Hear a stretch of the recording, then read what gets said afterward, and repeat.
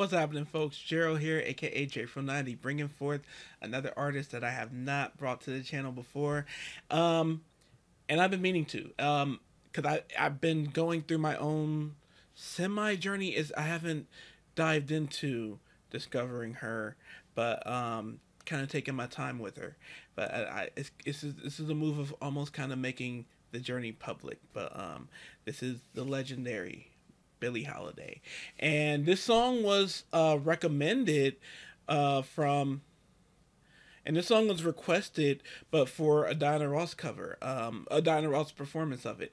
And Diana Ross is very special for me, and when it comes to Billie Holiday's music, because a lot of her music I know from as Diana Ross covers. Lady Sings the Blues is one of my favorite movies, and it furthered my appreciation for Diana Ross as a solo artist. Actually, it's possibly the soundtrack is possibly still my favorite full-on Diana album, and that's it. I'm gonna do Diana's My Man, but I wanted to hear Billie's first because I've heard the recorded version from Diana before, so it's like I know what the song's about.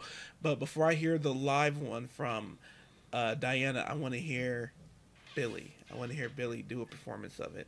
And so before we get to it, you got to go ahead and subscribe and ring the bell for notifications. And now, without further ado, this is Billie Holiday with My Man live.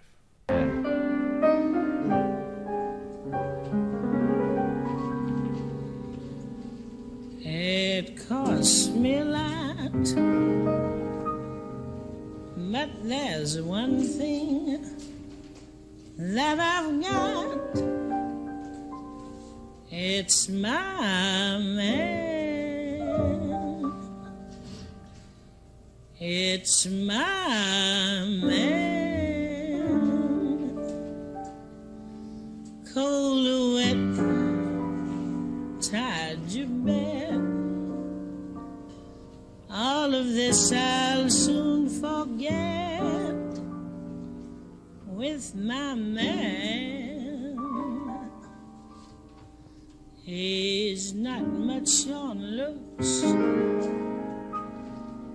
He's no hero out of books, but I love him.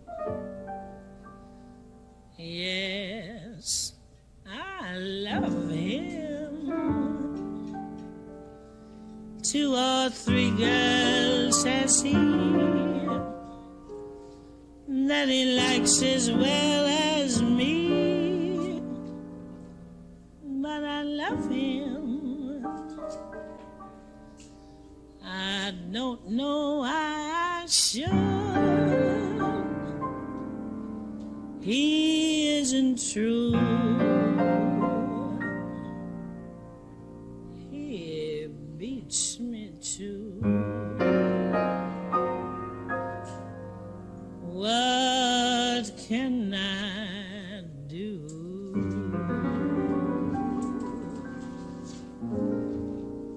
Oh, my man, I love him so. He'll never know. All my life is just despair, but I don't care. When he takes me in his arms, the world is bright. All right. What's the difference if I say I'll go away when I know I'll come back on my knees someday? For whatever my man is, I'm his forever.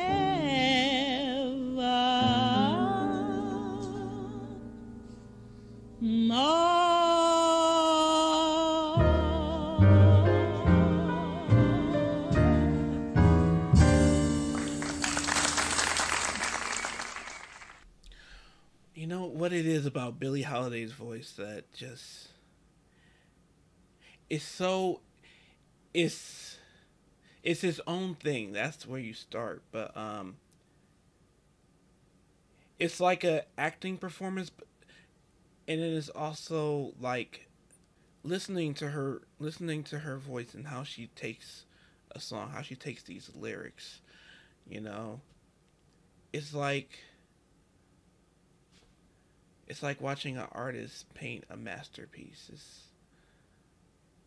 It's something so deeply intimate about when she sings these songs with such haunting lyrics.